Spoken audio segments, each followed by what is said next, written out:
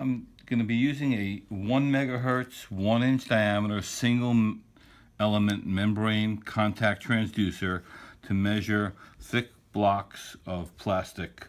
There's actually walls from large diameter piping. This special membrane probe has a plastic membrane. We use couplant on the underside. I'll show you how we prepare the probe prior to use in a separate video.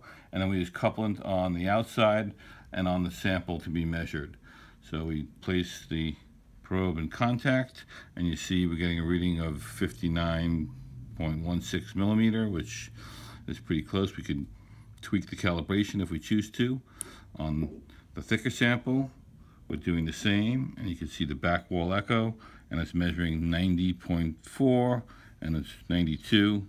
Again, just showing that we're able to get through the entire wall and see the large back wall echo